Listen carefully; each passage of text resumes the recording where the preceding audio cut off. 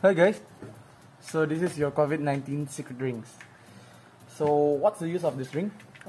It's going to cure your COVID-19, and if you have not been infected by the COVID-19, you'll be coronavirus free. So this drink will guarantee you that you're going to be out of COVID-19 disease. If you have any your acquaintance or your friends or family that are infected by the COVID-19, you need to give them this and let them try. It will cure them and help them survive from the COVID-19. It's only the cost of $10 and you'll be free of coronavirus. So remember to buy this recipe. Is there any cure for this COVID-19 disease? And I think that secret formula is not listed by the government and it is illegal. So it doesn't suit the criteria of a good medicine, and it's the act of deceptive marketing. So deceptive marketing is a act of marketing that uses misleading information in order to persuade or to gain the awareness of the customers to buy the product or services that the marketers provided. This misleading information are used in order to attract the customers on the high expectation. So if the customer are attracted by the marketing, they are harmful by the act of this marketing. So if the customers experience this marketing, they should be aware and need to choose a proper advertisement that is good enough in order to fit their expectation of their products. So the next transition is going to be the examples of deceptive marketing. Now I would like to discuss about the example of deceptive marketing. There are some of the companies that doing this deceptive marketing or misleading information to the consumer, and one of the good example is Coca-Cola company. On one of their products, which is Coca-Cola Zero Sugar.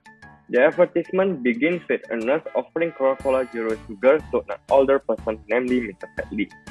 This advertisement shows that after drinking on Coca-Cola Zero Sugar, Mr. Hadley becomes more enthusiastic and he is able to do a lot of activities such as getting tattoos, participating in festivals, swimming like teenager, and Mr. Hadley is able to fulfill his bucket list. Moreover, this advertisement wants to show the audience that people who consume this Coca-Cola Zero Sugar will instantly gain more energy and would be inspired to getting more fun and enjoy their life, as well as being able to undertake activity like Mr. Hadley did.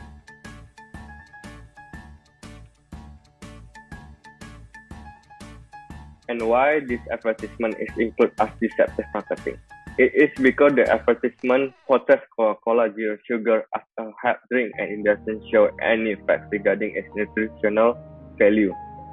This advertisement somehow shows the consumer that Coca-Cola Zero Sugar is a drink without sugar, without calorie, and while the fact they are using artificial sweeteners, which is extremely unhealthy, especially for consumers that have diabetes.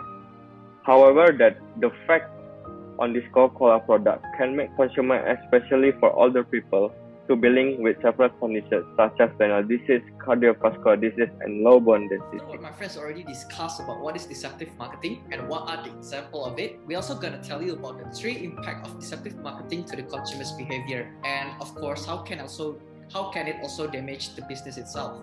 Well, the first one, customers will perceive the business as untrustworthy. Well, why is that so? The reason is simply because the consumers already feel betrayed, and subsequently they will choose another brand or another business competitors who provides more truthful and honest advertisement. Furthermore, this makes to our second impact, which is consumers will change the brands to other competitors. Other than customers will seeing the company as untrustworthy, consumers also will perceive the product as no value at all. Consumers will start feeling doubt about the product, and in the long run, consumers will forgetting about the product, which at the end of the day, this will give that particular business a huge loss that will impact in the long run. And the last impact of using a deceptive marketing for a business campaign, well, it can create a false hype and it would change the consumer's purchasing trends. Well, when some business decided to deceive their own customers, once the customers believe to the ads, it will definitely make a false hype, and which later on, when the customers know about the fact of the product, that particular company will get sued for deceiving their own customers. Well, for instance, this is actually happened when Activia yogurt claimed on their campaign that their product is more beneficial while other yogurts didn't. Well, due to this, Activia yogurt needs to pay approximately about 45 million US dollars to the court for deceiving their own customers. So it has come to an end that when a company using deceptive advertisement for their campaign, it will impact both in the long run and in the short run, which this potentially could lead to a business failure. Okay, so after listening towards the examples and the impact of deceptive marketing towards the consumers, I can conclude the deceptive marketing is not acceptable on the community. It is a fraud marketing that will have a bad impact on the two parties. On the side of the marketers, they will gain profit. They will gain lots of profit, but on the long-term side, they will have a really bad reputation because of this act. If it keeps on going, they might receive a worst case of a bankruptcy.